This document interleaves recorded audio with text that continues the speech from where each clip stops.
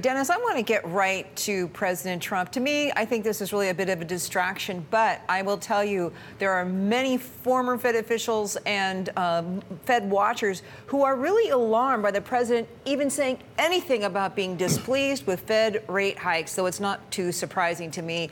What about you? Is this a concern? From a policy point of view, it's not a concern to me because I have full confidence that the committee, the Federal Open Market Committee, will simply set policy in the best long-term interest of the country and of the economy, and I think they will do their very best to ignore outside pressures. So let's move on to another thing that caused a little bit of a stir today, the dropping the word accommodative from the policy statement when describing the stance of monetary policy. And actually, this had been signaled by the Fed prior to this. Bonds rallied, though. They think, oh, the Fed, if they don't think policy is accommodative, they're closer to think it's restrictive, and that means they won't hike rates as much. Jay Powell downplayed that at the press conference. He said, we just don't need it anymore. What do you think? Yeah, I noted in the press conference that Chairman Powell tried to explain it in such a way that people will not overreact to the removal of the word accommodative.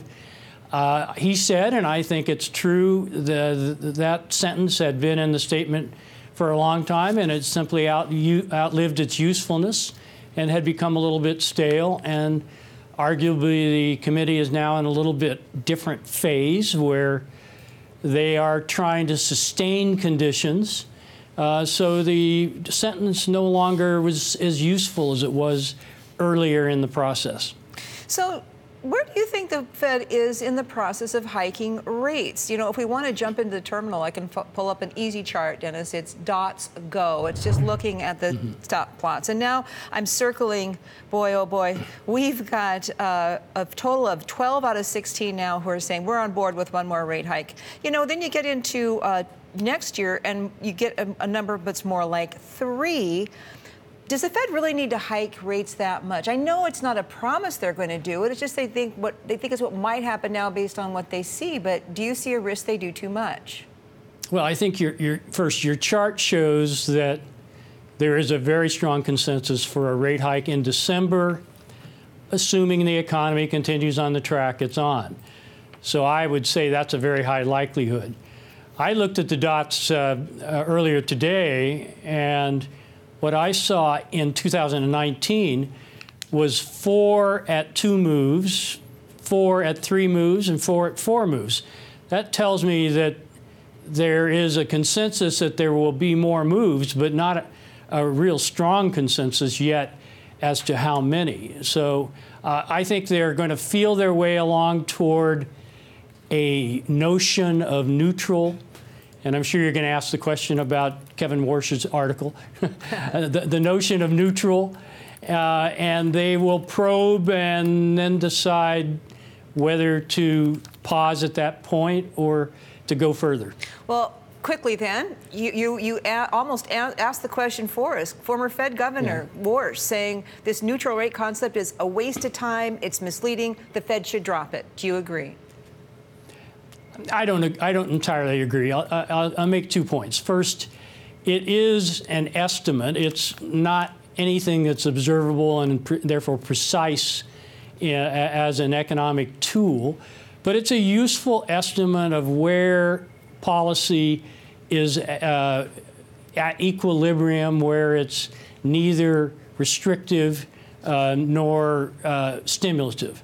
I think you have to have something like that in mind to guide policy in the current economy. The second point I would make, which I think is a very important point, is if you accept it as having some efficacy as a tool, the estimate has come down by 150 to 200 basis points over the last 3 or 4 years, which is another way of saying economists believe that what constitutes neutral over the long term is a lot lower than it was in the past. That suggests a somewhat more slow-moving economy with, demographic drags and that kind of thing. So I think there's some usefulness to the idea of a neutral rate. Let's talk about the economic environment right now, because the FOMC raised their GDP forecast for next year. They seem to brush off the trade dispute, the tariffs. Were they right to do so? Well, they're not seeing any evidence in the data yet of influence of the trade disputes going on. It's probably too early. I think Chairman Powell cited the anecdotal feedback that many of the Fed presidents have gotten when they take soundings in their various districts. And I think that tells you that the Fed is paying attention to this. But there's no evidence yet that it's affecting the economy. The economy is really quite strong. Employment continues strong. Inflation is in a good zone. So there is no reason to react at this point to the prospect of some disturbance from trade. I think they will wait until they see real evidence.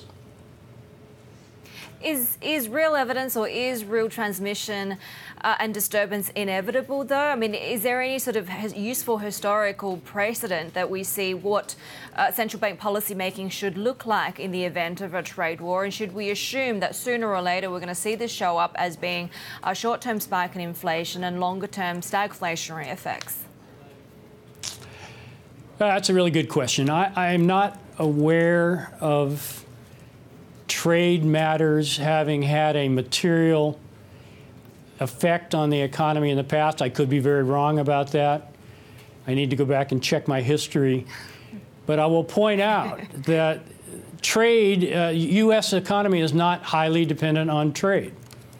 So net exports, which is the economic data point that is followed, is important, but it's not nearly as important as domestic consumption and business investment.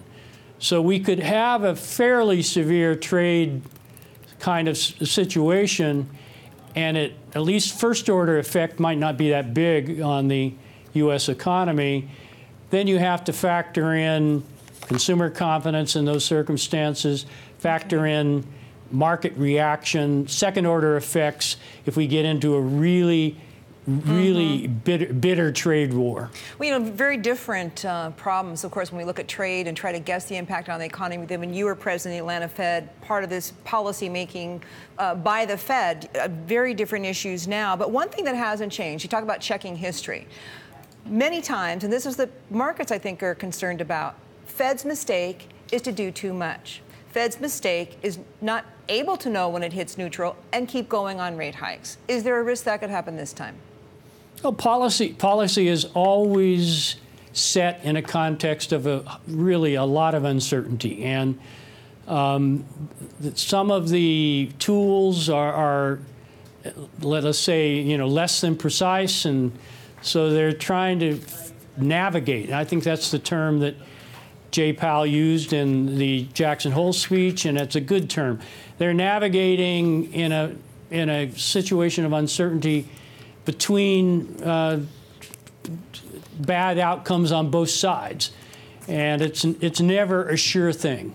So yes, something could happen, but I think the current approach of gradual increase in rates that are calibrated to the strength of the economy and to the inflation and employment situation is a very solid, it's very predictable for the markets, and therefore I think it's a very good path that they have carved out. Dennis, the US may be able to ring fence the effects of a trade war because, as you point out, it's not super trade dependent anymore, but the effects are playing out pretty clearly here in Asia and some of the supply chain hubs around the world. I thought it was interesting, there was a comment from the Bank of International Settlements earlier this week saying that the global economy is looking precarious and central bankers, because of ultra accommodative policies, are now in a position where they're powerless to be able to do anything very much. Do you agree with that?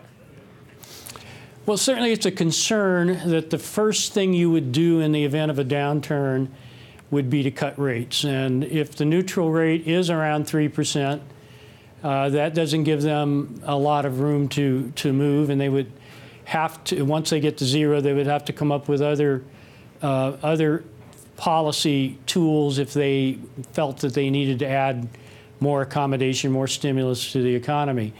That is, I think, a really important difference from or compared to earlier episodes. So when I joined the Fed in 2007, the Fed funds rate was, I believe, 5.25%, and by December of 2008, it was zero, or effectively zero. So there was lots of firepower in the ability to cut rates. In a future scenario, probably not so much, and therefore central banks are either going to have to be more resourceful, they're going to have to rely more on convincing the public in terms of forward guidance or communication that things are going to turn, but they don't have the strongest tools compared to previous situations.